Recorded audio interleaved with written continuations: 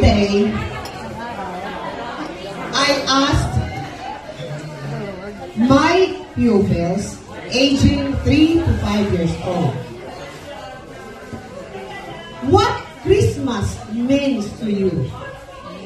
Comportare bene, perché arriva Babbo Natale.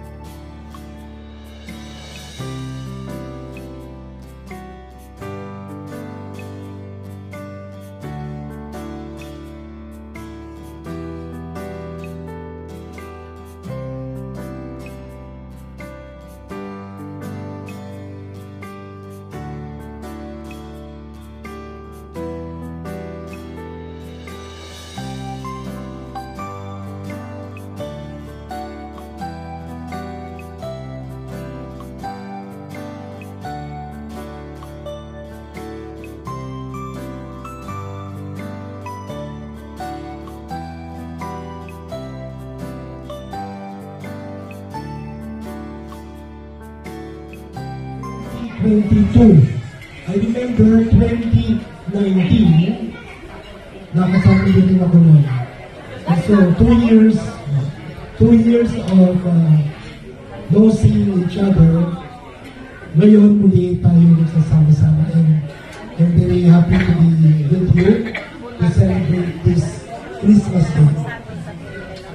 ko makatatagal ng boses ko, pero I just want to give you the message. Adesso parlo in italiano. Si dice che se il nostro bisogno più grande fosse stato l'informazione, Dio ci avrebbe mandato un educatore. Se il nostro bisogno più grande fosse stato la tecnologia, Dio ci avrebbe mandato uno scienziato. Se il nostro bisogno più grande fosse stato il denaro o soldi, Dio ci avrebbe mandato un economista. Se il nostro bisogno più grande fosse stato il piacere, Dio ci avrebbe mandato un commediante o un pagliaccio. Ma il nostro bisogno più grande, cosa? Era salvezza. Così Dio ci ha mandato un Salvatore. Il Natale è il momento in cui Dio ci manda un Salvatore. Mentre celebriamo il Natale, possiamo concentrare la nostra attenzione non sui doni natalizi che desideriamo ricevere dalle persone, ma sul dono con la lettera maiuscola D che dobbiamo ricevere da Dio. Non accontentiamoci di un dono inferiore al dono più grande che è Gesù. May the infant Jesus, whom we worship, wrapped in swaddling clothes, laid in the manger, bestow upon us the strength to continue in life, bringing joy, witnessing, and living our faith. Merry Christmas to all of you, and God bless you.